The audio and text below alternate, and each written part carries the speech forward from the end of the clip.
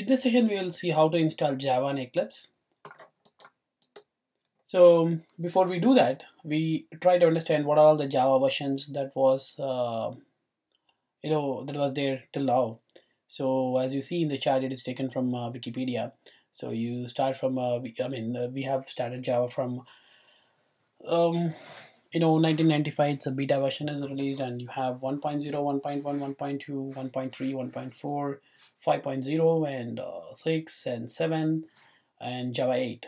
So basically, we are going to install Java 8, and but we are going to more focus on understanding Java 5, and Java 8 is kind of a little bit different in terms of language. But in order to, before we straight away jump into Java 8, it's better to understand how Java 5 works, and later we can add the new concepts that is introduced by Java 8. So this tutorial is going to be focused on Java 5 syntax, and Java 6 and Java 7 has not much improvements to the language, but Java 8 is kind of completely you have to learn a lot of new things with Java 8, and it's a different way of programming basically. So, and then the next set of versions, as you see here, Java 9, Java 10, Java 11. Java 9 is kind of they have done a lot of changes, but not really related to the coding perspective. Um, and Java 10 is going to be like again, they all have some enhancements here and there, but once you learn the basics of Java, and once you are familiar with Java 8, those are all going to come on your way. Okay, so for Eclipse, we are Eclipse is an IDE. Basically, we are going to IDE is nothing but integrated development environment. So basically, it is used for it helps you to write and debug Java programs. You can write a Java program in a TextPad as well, in a Notepad or a TextPad, and you can use command line tools for compiling it, running it. But it's going to be a little bit difficult, and going to impact your productivity. So this IDEs basically are going to help you in developing the programs much faster.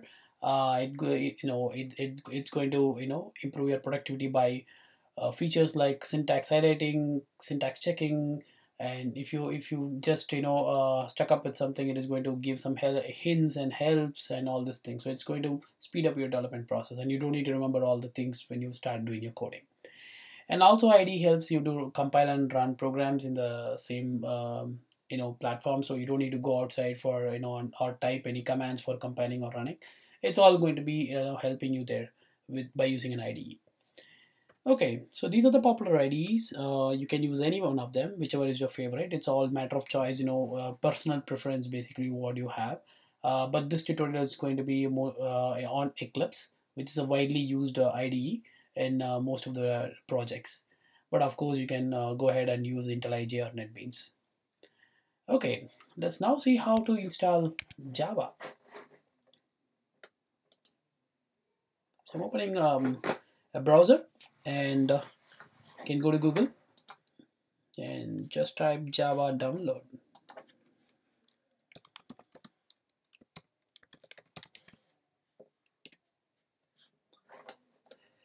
So there you see a lot of options here. So you can go ahead with download Java, the first link, and you would see like download Java for your desktop computer now, and you can read some license agreements from Oracle. Basically, it was open source before, but now they have trying to change it.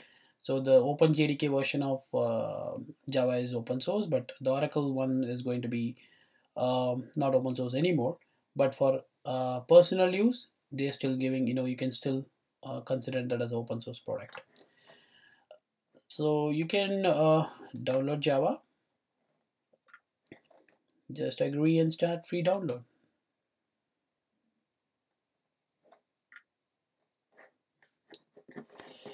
It takes some time to download.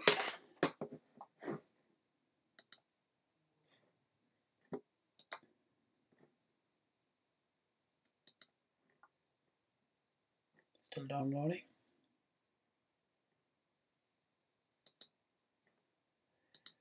Oh, it's done.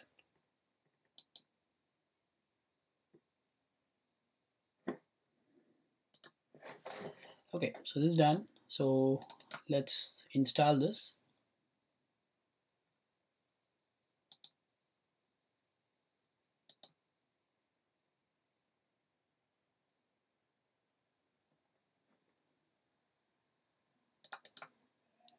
Okay, so basically you're just going to say okay for this, and let me ask you some password for your computer. Just install that.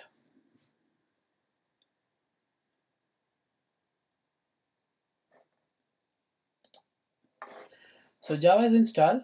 So you can check by going into your terminal and typing java dash dash version.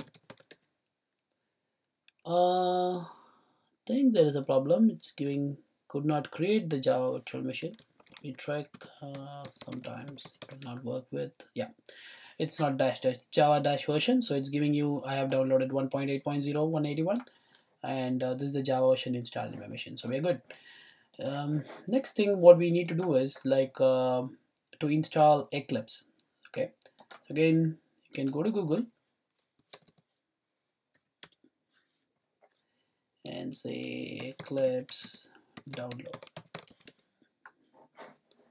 Go to the first one, and I would prefer you to download Eclipse IDE for Java EE.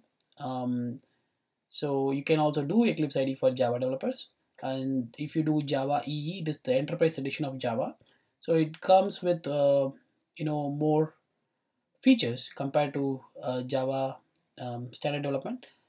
But you may not need this much features, but it's better to install this so that when we need it in future, when we develop enterprise applications, it would be helpful for us. So go ahead and download this one.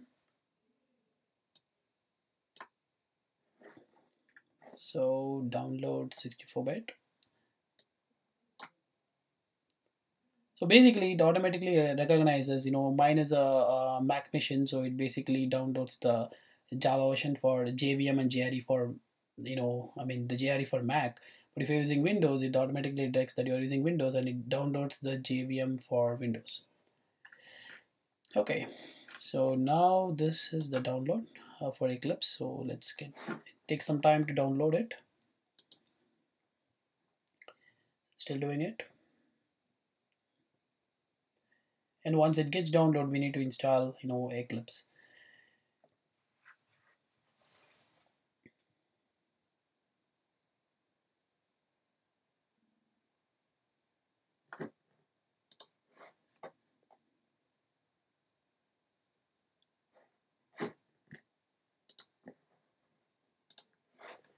Okay, so it's downloaded. I'm going to open this.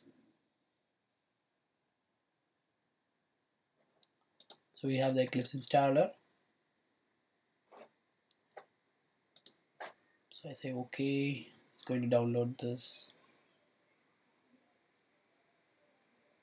It's going to download Eclipse for me.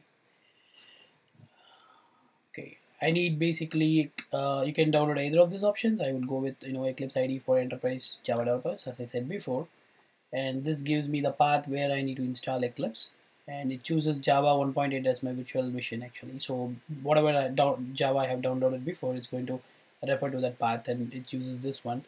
So Eclipse basically needs Java to be installed because it was developed based on the Java. So I'm just going to install this, accept it, accept the license agreements. So it's installing, say accept.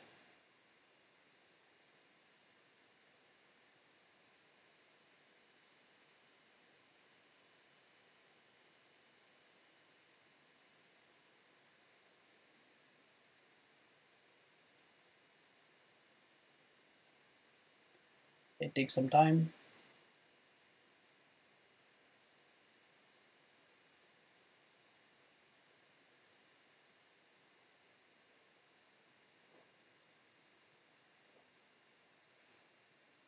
So when you download as well, you can download it for your own ways. You may be using Windows or Linux or Mac, so just the same steps, but it may install in a different folders if you're doing it in Windows or Linux actually. Looks like there's some artifact download is progressing very slowly from the following host, so it may a little bit take more time. That's what I see here. Let's see.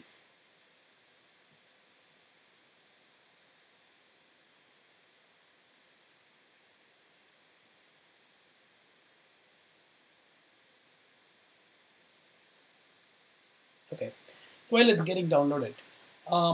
So as I said before, right, we are going to learn Java 5 syntax in this tutorial.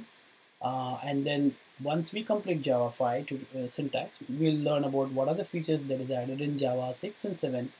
And finally we go into 8, which is having a lot of features to be introduced. And it's a different perceptions in the programming. So I will say yes. This certificates, I wanted to accept this.